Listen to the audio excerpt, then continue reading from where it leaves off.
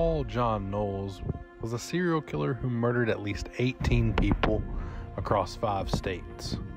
Knowles was known as the Casanova Killer for his good looks and charming demeanor, drawing comparisons to the infamous Ted Bundy.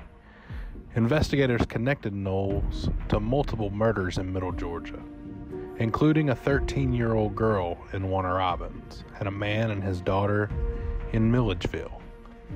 Knowles was killed by a GBI agent when he tried to escape from police custody near Douglas, Georgia, where his reign of terror would finally come to an end.